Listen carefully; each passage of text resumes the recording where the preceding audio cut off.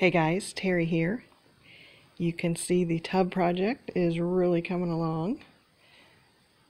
So we've got plans to take that out of our master bedroom here. But it's finally looking like sunshine and spring in Ohio. The snow's just about melted. I'm sure we'll get more snow. It's only the end of February, but it feels so good. So today I wanted to talk to you about just a general reminder that it is good for you to scrapbook.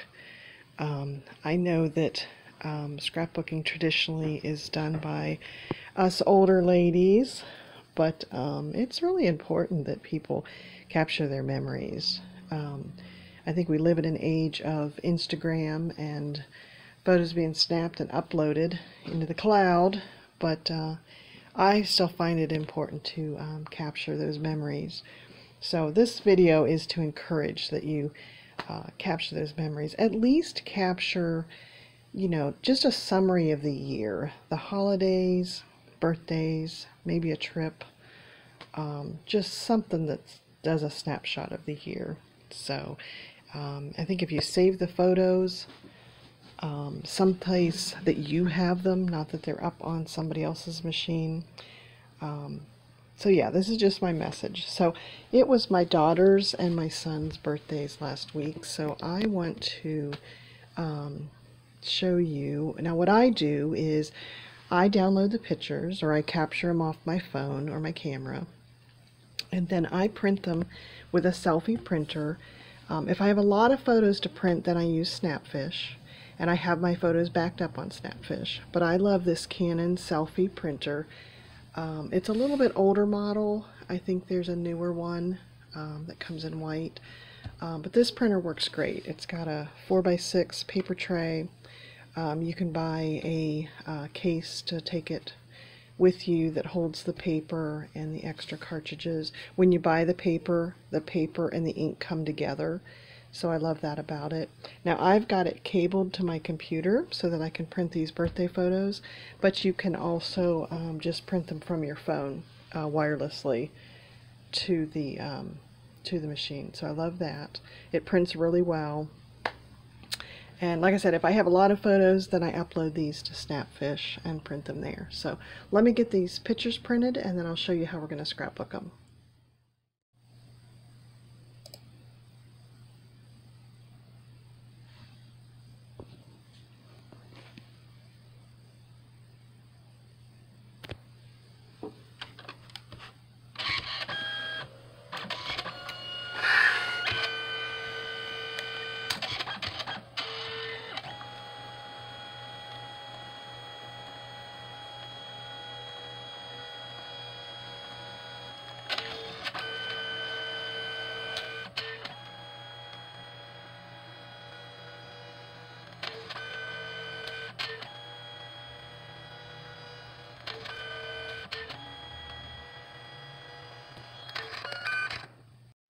Okay, after I have my photos printed, I pick out some paper. Because this is a birthday layout, I found this old Stampin' Up! Paper that I've had in my stash. I store my paper in these cropper style little bins, and I've got them by theme. So I pulled out the birthday one and just picked some paper that I thought kind of went with the colors of the photos. This paper is really pretty. I don't know how old it is, but it's golds on the back, and then kind of some red birthday red and greens on the front. Isn't that pretty? So I've cut that paper down to some 6x6 size. So I've got my paper ready, and then the next thing that I want to try out is I got these mosaics. You might have seen my previous videos on the mosaic papers, but I decided to use this one here. This is called quarter pie and then a piece of pie. It's two different dies, and I'll show you how I'm going to use that to make my layout. So over here I've got the Mosaic Moments grid paper, and the way it's set up is it has these little squares. And then with the dies, you can cut out different shapes and lay it on there, and it just makes your layout come together just super quick. So let me show you how we're going to use the Big Shot machine and use these dies to cut out. Oh, I'll just mention too, the dies that I have I store in this iris case.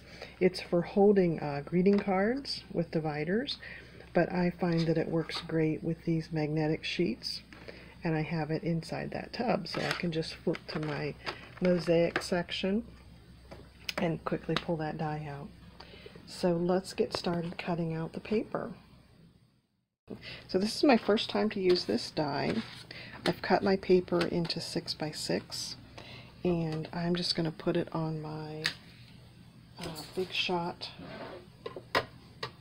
Make my sandwich here with the all the layers and crank this through.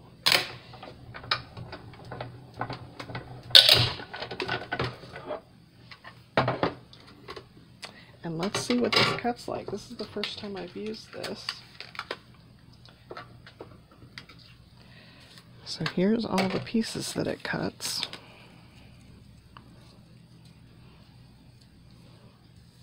And let's see what this looks like.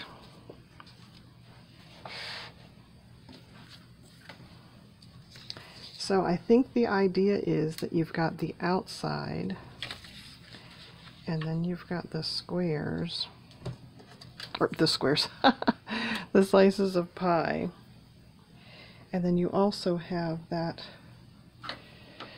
let's see, oh, and you've got the piece that's inside the die too. So let me poke that out. Let me get my pokey tool. Grab this here. So this is the part that goes onto the grid paper, like that. And then it's going to have the different pieces of paper.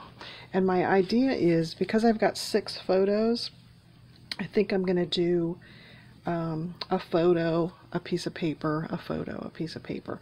So I'm going to cut out these different pattern papers and then see what kind of puzzle we can make. And then this pie piece is for inside those. So that's what I'm going to use to cut out my pictures. So you can see I'm going to have to figure out how to put this on here to get the picture of Brittany.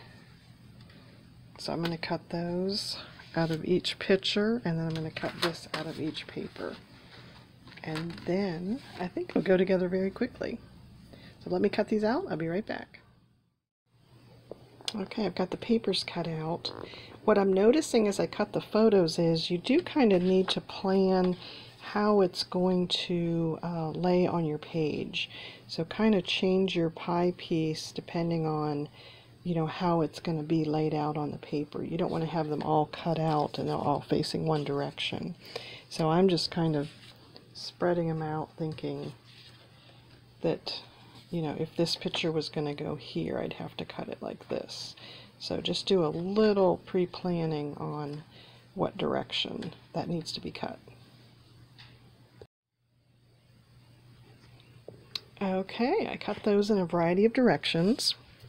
And then the other thing that I'm noticing is I think these trim pieces are going to be very busy. So I think what I'm going to do is, because I love the idea of the different pattern papers going in between the photos. And the other thing I would suggest is if you've got any pattern paper that is directional, then you kind of have to place those first, and then some of these more generic pieces can go, you know, in any direction. So I would place the ones that, and then I don't know, I mean, these, I guess if it had words on it, these shapes seem to not have any direction on them. So I guess I wouldn't worry about that. But just something to keep in mind, if it did have words on it, you'd want to have those be in the right place. But I think because these are so busy, because this is going to be what we use as our puzzle piece to put on here. It's going to go this way, and then that way, and then this corner, and that corner. So I think I want these to be a solid, so I'm going to cut these out of maybe a red, or a brown, or a black. Pull out some color that's in the paper there, just because I think this would just be too, you wouldn't see it as much. So let me cut those papers out. I decided to go with this green. So I took a 12 by 12 sheet of cardstock and cut it into 6 by 6, and that makes it nice and quick to cut out 4 of them. So that's really going to pop. Okay, I think we're ready for assembly. So that went pretty quickly.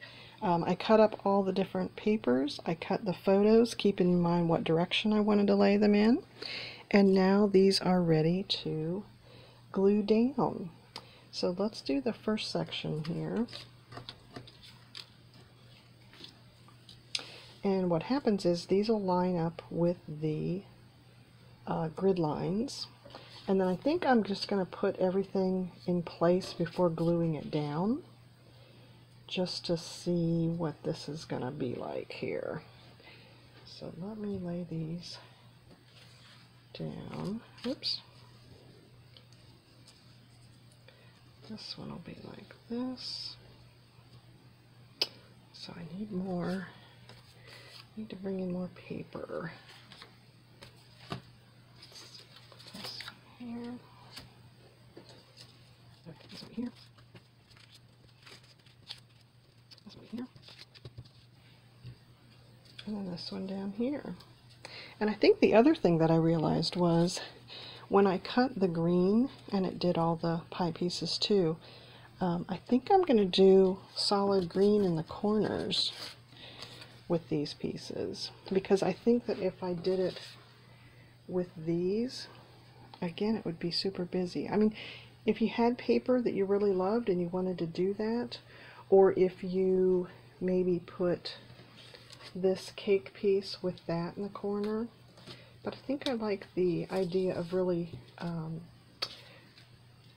really stressing the pattern paper and the photos, and not taking away from the corners.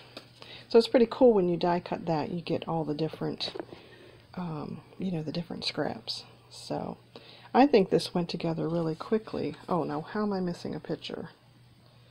Oh, I have them off here. That's what I did. Okay. That's how I had to grab another piece of paper. I got these in the wrong order. Okay, so it'll be something like that. So, I love it. It went together so quickly. So, let me glue that down. Like I said, I cut the photos with this extra pie shape. I think you also, I don't know that you would have to buy this extra piece. It came in handy. But to cut your photo, you could just use, you know, this is going to cut out this shape. So, so I don't know that you have to buy this piece if you just have this. And this one was called quarter pie. So I'll have links on my website. Let me glue this down and then show you what the final page looks like. I'll just show you too. I'm using liquid glue on the borders here.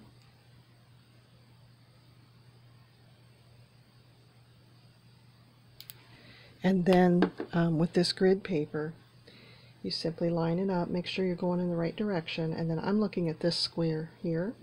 Just make sure I've got those lined up on there, and I'm looking across. So it goes on there really easy. And then for the photos, I'm just going to use my Tombow tape runner and do that.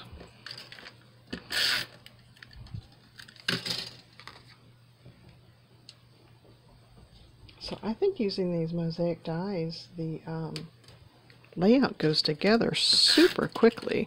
And the supplies that you needed, I mean, I just needed my photos, a sheet of the grid paper, a pack of paper, which could be a 6x6 pad, and some liquid glue and some tape runner.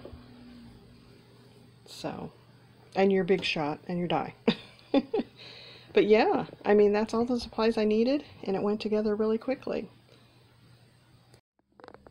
Okay, I've got it glued down, and I went through my stash of stickers and just found a couple small things. There's not a lot of room on the page for a great big birthday sentiment,